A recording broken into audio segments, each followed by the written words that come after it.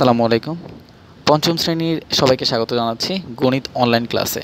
আমরা নবম অধ্যায় করছিলাম শতকরা। নবম অধ্যায় আমাদের শেষ যোগ্যতা ভিত্তিক অঙ্ক করা।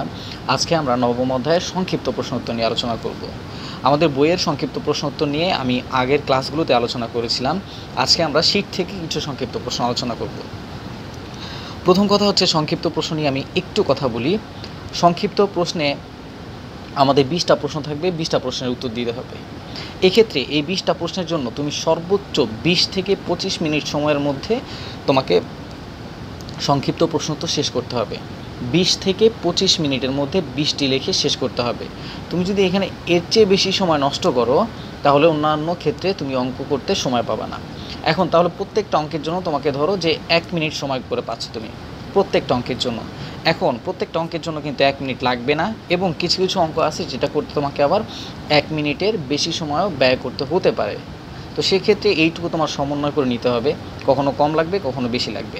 তো মোটামুটি ধরে রাখবা তুমি যে 20 থেকে 25 মিনিট।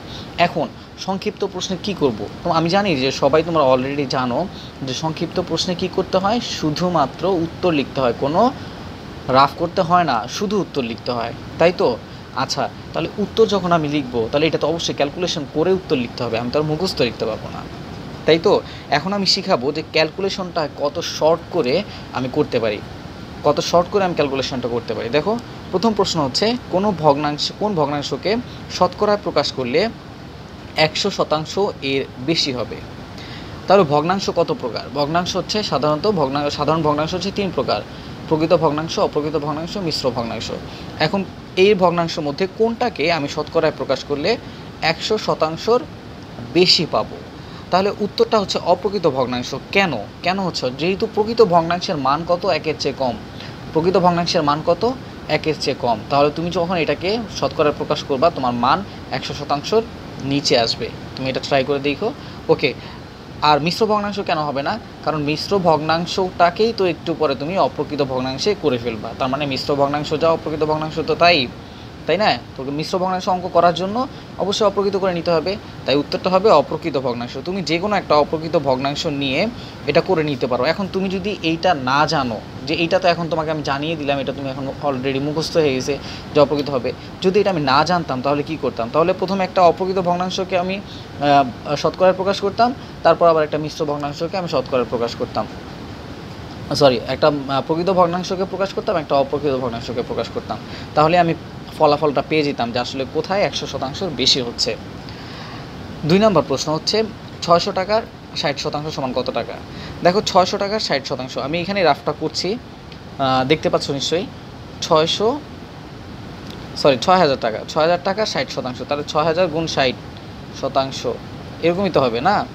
আচ্ছা, তারপর আমি কি করব? এটা আমি 6000 গুণ 60কে কী করতে হবে? 100/60। এখন তুমি কাটাকাটি করো, 100 দিয়ে কাটলে এখানে থাকবে 1, এখানে থাকবে কটা শূন্য যাবে? 2টা শূন্য যাবে, তাহলে থাকবে একটা শূন্য। তাহলে কত দাঁড়াচ্ছে এখানে? 6×6 = 36, এবং কটা শূন্য? 2টা শূন্য। উত্তর হচ্ছে 3600 টাকা। ওকে। তাহলে এইটা করার জন্য দেখো, তুমি কিন্তু চাইলে এই লাইনটা বাদ দিয়েও এই লাইনটা করতে পারো। তুমি যদি বুঝো যে 60% মানে হচ্ছে 100/60, আর এটার সাথে গুণ হবে এর কাজ গুণ হবে, তাহলে 60,000 গুণ এইটা, তুমি ডিরেক্ট এইটার থেকে এই ক্যালকুলেশনটা করে উত্তর পেয়ে যাচ্ছ। এটা করতে গিয়ে তোমার 1 মিনিট সময় লাগবে না, অনেক কম সময় লাগবে। আচ্ছা, 15 টাকার 80% সমান কত টাকা? 15 টাকার 80%, দেখি তো এখন ফাস্ট করে আমরা করতে পারি কি না। 15 গুণ 80%, তার মানে হচ্ছে 100/80, এরকমই তো হবে, তাই না?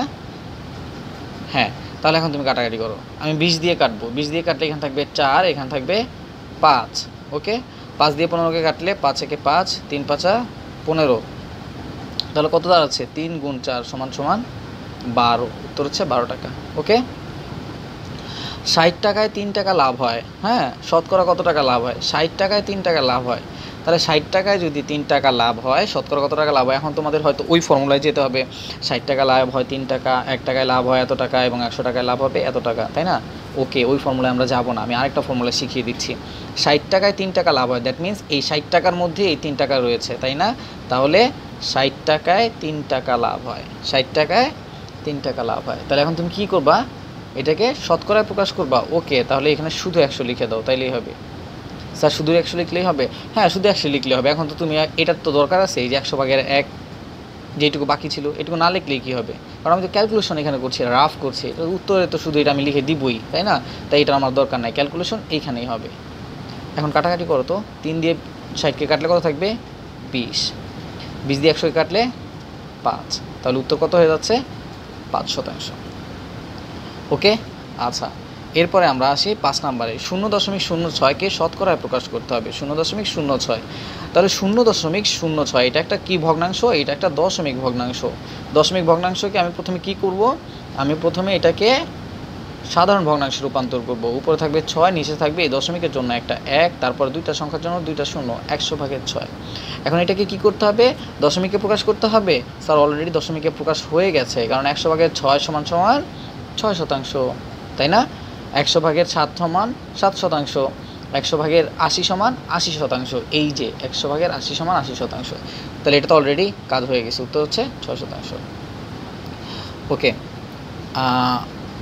6 নাম্বার, 80%কে সাধারণ ভগ্নাংশে প্রকাশ করব। ওকে, 80%কে সাধারণ, আমি আর প্রশ্নটা না তুলে 80% মানে এই যে মাত্র বললাম 80% মানে 100/80, তাই তো?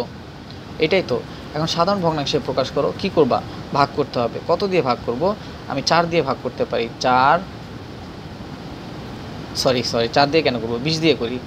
20 দিয়ে করব। 4 20-এ 80 আর 5 20-এ 100, তাহলে উত্তর হচ্ছে 5/4। উত্তর হচ্ছে 5/4। আচ্ছা, 7 নম্বর প্রশ্ন। কোনো পরীক্ষায় 460 জন ছাত্রের মধ্যে 69 জন ফেল করেছে। শতকরা কতজন ছাত্র ওই পরীক্ষায় ফেল করেছে? তাহলে 460 জনের মধ্যে 69 জন ফেল করছে। 460 জনের মধ্যে 69, তাহলে এটার মানে কি দাঁড়াচ্ছে? একটু আগে যেটা বলছিলাম এরকমই তো, যে 460 জনের মধ্যে 69 জন ফেল করছে। তাহলে শতকরা কতজন পরীক্ষায় ফেল করছে? তাহলে 400, এখন কি করতে হবে? শতকরা প্রকাশ করতে হবে, এখানে একটা 100 দিয়ে দিলেই হবে, তাই তো? আচ্ছা, এখন তুমি কাটাকাটি করো। কাটাকাটি করলে এইখানে আমি পাবো 10 আর এখানে পাবো 46, তাই না? কত দিয়ে কাটছি? 0 কেটে দিচ্ছি আর কি, দ্যাট মিনস 10 দিয়ে ভাগ করছি, 10 থাকে, এখানে থাকে 46। 46 দিয়ে আবার 10কে কাটো, 2 দিয়ে যাবে, কিন্তু 2 দিয়ে গেলে এখানে হয়ে যাবে 5 আর এখানে হবে 2 23। ওকে, এখানে আছে 23, উপরে আছে 5 গুণ 69 মানে 69, তাহলে 23 দিয়ে কিন্তু 69কে কাটা যায়। 23 একে 23, 23 দুগুণে 46, 3 23 69, তাহলে এখানে হবে 3 গুণ 5 সমান 15% ফেল করছে। 8 নাম্বার, 25কে শতকরায় প্রকাশ করো। 25কে শতকরায় প্রকাশ করো, ভালো একটা প্রশ্ন হচ্ছে, ভালো একটা প্রশ্ন। 25কে শতকরা প্রকাশ করো, এটা তো পূর্ণ একটা সংখ্যা। আমরা সবসময় কি করছি? দশমিক ভগ্নাংশ কিংবা কোনো সাধারণ ভগ্নাংশকে আমরা শতকরায় প্রকাশ করছি, তাই না? কিন্তু এখানে পূর্ণ একটা সংখ্যাকে শতকরায় প্রকাশ করতে বলছে। যদি কখনো এরকম প্রশ্ন আসে যে কোনো একটা সংখ্যাকে তুমি শতকরায় প্রকাশ করবা, তাহলে এই সংখ্যাকে সাথে এই শতকরা চিহ্নটা দিয়ে দিলেই এটা হয়ে যাবে। 25কে শতকরায় প্রকাশ করার জন্য তুমি 25-এর সাথে শতকরা চিহ্নটা দিয়ে দিলে এটা শতকরায় প্রকাশ হয়ে যাবে।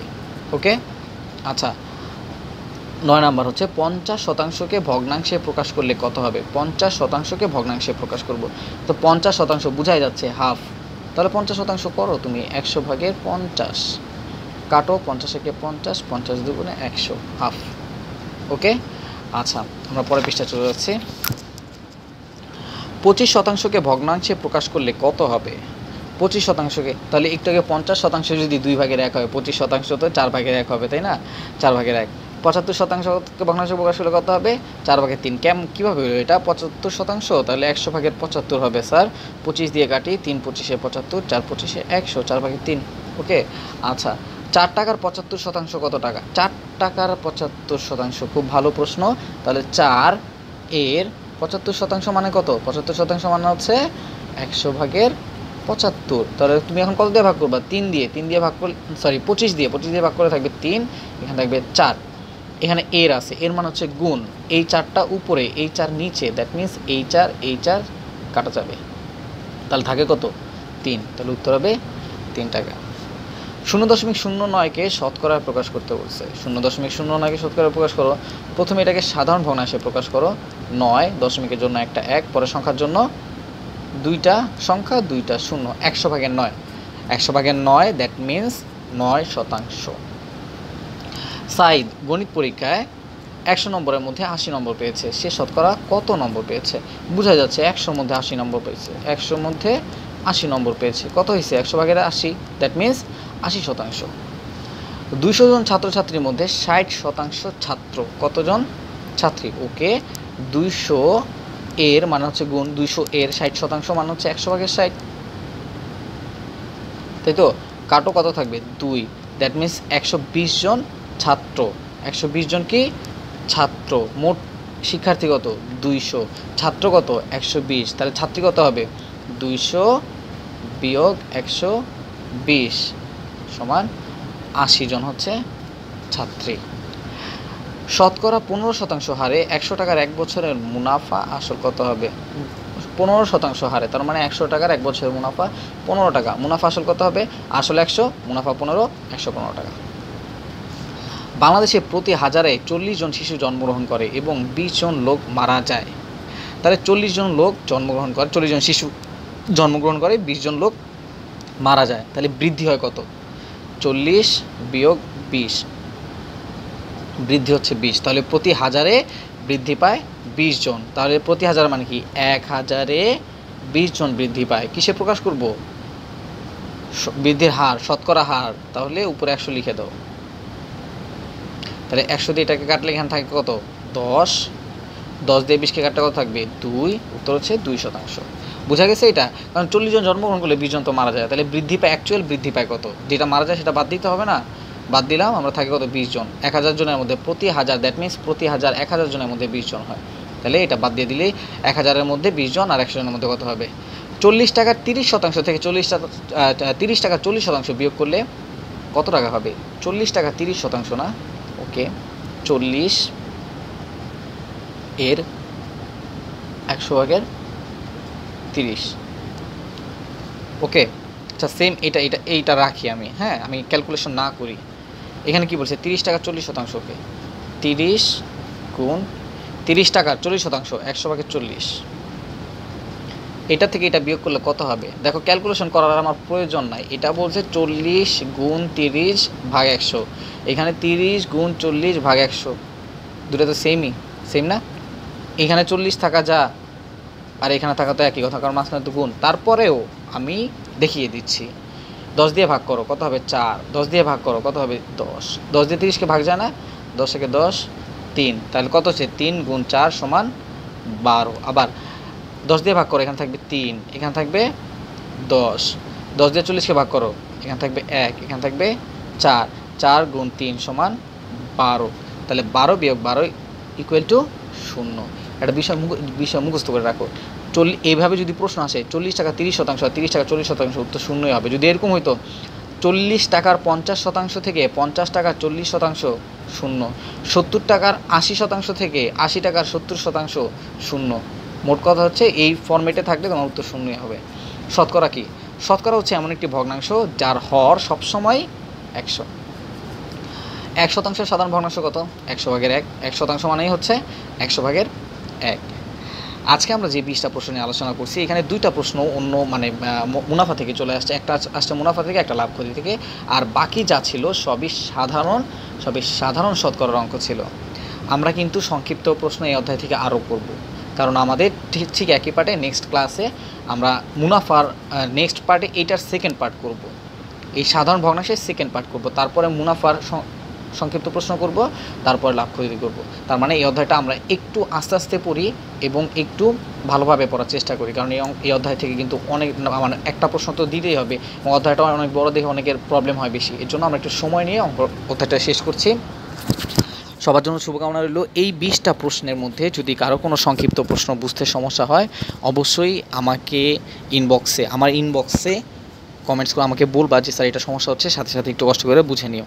ওকে, সবার জন্য শুভকামনা রইল। ধন্যবাদ সবাইকে। আসসালামু আলাইকুম।